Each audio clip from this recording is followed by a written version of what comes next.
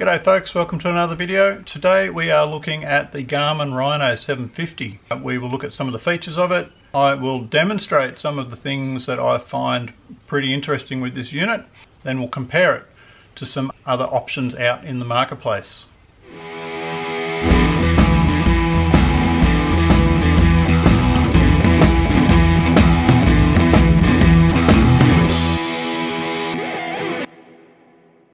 So first thing to note, this is not a full review. I haven't had a chance to test it. Still in lockdown here in Melbourne, so we're just stuck. Basically, whatever I can do around the house is about it, and in the shed. We'll go through the unboxing first. I don't know why we like unboxings, but we do. The manual, GPS, a little belt clip, power adapter, mini USB cable, get the battery. Clicks in the back, twist to lock, and we're done.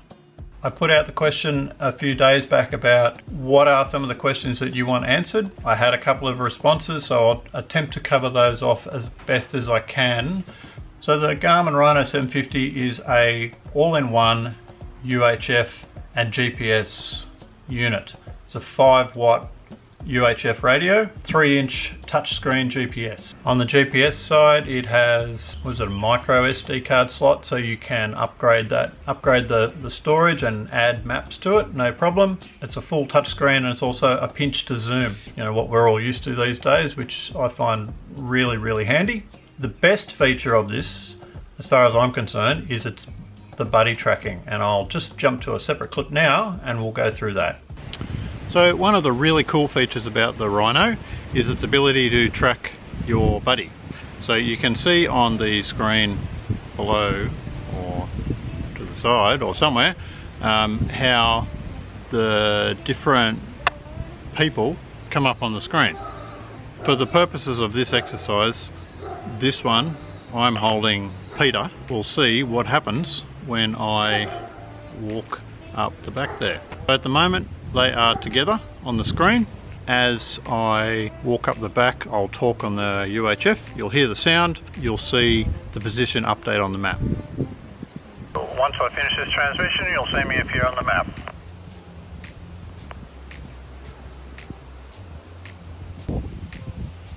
I'll continue to walk a bit further. Now with these, they only transmit the position data every 30 seconds. On the top of the screen, it gives you a little countdown timer for how long you've got to go before it will do that. And so now, after this transmission, you'll see it will update again.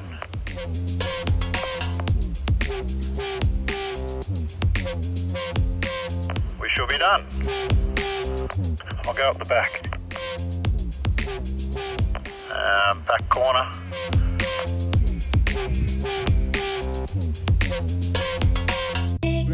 Other back corner.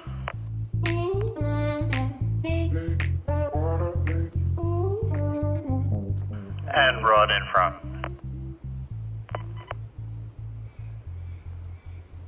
So as you can see, that is super handy. If you've ever, been on the receiving end of a UHF call, I've taken a wrong turn and now I need some help. It's like, where are you? With this, you can straight away see. One of the really handy features too is the ability to transfer tracks between units on the track, and not just between Garmin Rhinos, but other Garmin GPS units. So I can transfer a track from my Rhino to the Montana, for example. Why would you want to transfer tracks? Well, we've been on rides where someone in the group has maybe not got the email with all the tracks that we're following for the day. You're out there, or they might have got 1 or 2 of them loaded, but they haven't got all the rest. So you're out there in the middle of the day. You can now exchange tracks so that you've all got the same thing. We just go into share wirelessly, which is one of the options.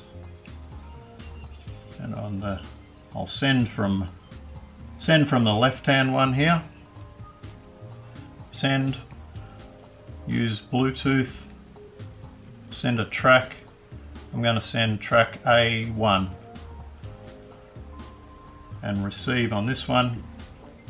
Searching, press send, it's connected, and off it goes. And you can see the percentages ticking through there as it sends them. Yeah, it's a really useful feature to be able to transfer a track. And this is one of the key reasons that all of the guys I ride with, we all use Garmin units. For a long time we've used the Montanas. The Rhinos are exactly the same operating system, whatever, it's all Garmin stuff, so it's all good. And one of the key reasons that we all use them is that it means we all have the same information. There we go, it's just finished. If I go to the track manager now on the receiving one, there we go, there we've got A1 on the unit.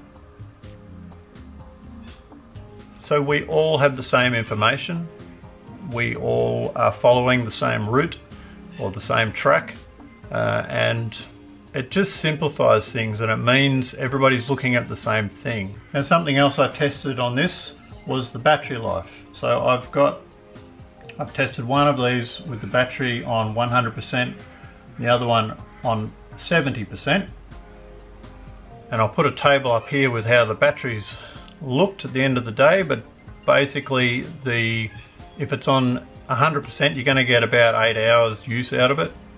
That's fully on 100% with no dimming of the screen, and if it's on 70%, you'll get 13 hours. So that's a long time out of that battery. I did notice that it does take a long time to charge. However, it only charges at about 300 milliamps per hour, and it's a 2400 milliamp hour battery, I think. If you're going to use it without hard wiring it on the bike to a power source, it's going to take overnight to recharge. And if you're recharging off your bike battery overnight, watch out, because it'll drain it. It'll drain one of these batteries out of these bikes for sure while it recharges, because they're only small batteries in the bike. I can compare it somewhat to the Montana, because this is what I've got and this is what I've been using. The first one is the screen brightness, and as you can see in this shot, so just between the two on 100%, there's a fair difference in brightness, but I think it'll be okay. I'm hoping it'll be okay. The Montana is definitely a very easy screen to read. It's also larger, obviously. It's a 4-inch screen compared to a 3-inch screen on the Rino. So the big difference between the Rino and the Garmin Montana, as far as mounting goes, is the connections. So with the Rino, the power is a mini USB plugged there, whereas the Montana, it's all weatherproof and waterproof. The Rhino sits in the cradle. This cradle's for the 650, but the 750 fits in it. And then you have to connect your mini USB port into the back of the unit. So by doing so, you're lifting the rubber flap, and therefore it's no longer waterproof, is it? Whereas on the Montana, it has the rugged mount. This simply stays wide to your bike all the time. The Montana clicks in and out of the cradle. So from the outset, I much prefer the rugged mount of the Montana. The screen size is better. The rugged mount means it maintains its waterproofness. I've got two buddies who use these, and they've used them for years, and the 750 and the 650, they will use these in the rain, and just they don't even take the power cord out. They just leave the rubber flap open, keep the mini USB plugged in, and they just keep using it. Hasn't been a problem. One of the questions I got was about comparing the Rino with something like the Voyager Pro. I had to look that up, see what the Voyager Pro was. It's an all-in-one dash unit. It has engine information on it, and it has full screen maps as well. 4-inch screen, and like I said, you can display engine information. So you can put your speedo up there, your tacho, your engine temperature, and volts. From what I've read, the buddy tracking on the Voyager Pro requires everybody to have the same unit. Also supposed to have an external antenna to give you the greater range. You can't have routable maps, you can't do turn-by-turn directions, whereas you can on the Rino 750. All the bike information that's available on the Voyager, I know for the tacho, you need to install the tacho sensor. So that's just another wire that you've got to put in and hook up to it. Volts is volts. Speedo is available from the GPS anyway. And what else was there? Engine temperature. I'm guessing that's another sensor that you have to install. On the Rhino, I have a little dashboard set up where I have a little mini dashboard at the top of the map screen. I have the time, I have the speed, which simply takes it off the GPS, and whatever other information you want. So I have a little temperature sensor on the bike just for ambient temperature. It's not reading it at the moment, and elevation, or you can change that to, you know, distance to destination if you're following a map or whatever. Another thing that people compare these to a lot is mobile phones. So the big question is, why should I buy a GPS when I have a mobile phone in my pocket which does all the same things? And the maps and the apps and things on these are pretty darn good nowadays. One is around cost. Now, not necessarily this one, because this is $750, but you can get cheaper ones, and a cheaper GPS, like a couple of $100, far cheaper than having, you know, a $1,000 phone sitting on your bike. Most motorcycle GPSs will be waterproof, you know, without any cases, without anything, so that's another win. They're typically more rugged, so vibration on bikes will kill mobile phones and electronics pretty quick. So I would just prefer to have a separate unit, keep my phone in my pocket, pull it out when I want to take a photo. The GPS is the one out there in the dust and in the rain and getting the mud on it and all the rest of it, and bounced around and sometimes dropped, and offline maps as well. So the entire country I have on the GPS. I don't need to worry about, you know, downloading stuff before the trip. I know you can get offline maps on the phones. I would prefer to have it on the GPS. Everyone in our group has the same unit. We have the same Garmin system, which means we have the same maps, which means we can have the same tracks displayed. So we're all looking at the same information. So why did I buy the Rino? If you've watched some of my previous videos, you'll have seen this has been a bit of a journey. My original UHF packed it in, it's needed an update, and so in the research I discovered the Garmin Rino, and the more that I looked at it, the more I liked some of the features. The first important feature is that it just reduces some clutter. I used to have the UHF up on the bars here and the Montana down here. Now I've got one unit, and I think the Rino just suits the overall package, the overall, you know, philosophy, I suppose, of ADV-Lite. Reduces clutter, simplifies things, one less thing on the bars. Second reason is the buddy tracking. The more I looked at it, the more I really liked this idea. So there's now 4 people in our group that all ride with Rhinos. We all appear on the same screen. I reckon that is an awesome safety feature, and it just makes things a lot easier to know where people are at.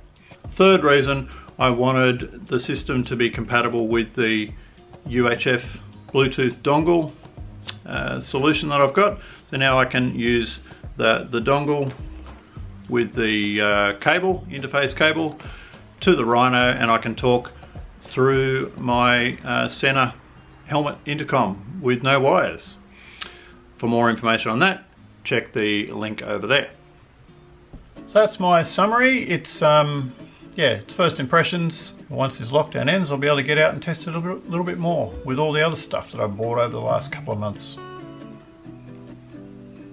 If you like this video, hit the like button, hit the subscribe button. Thanks for watching. I'll see you in the next video.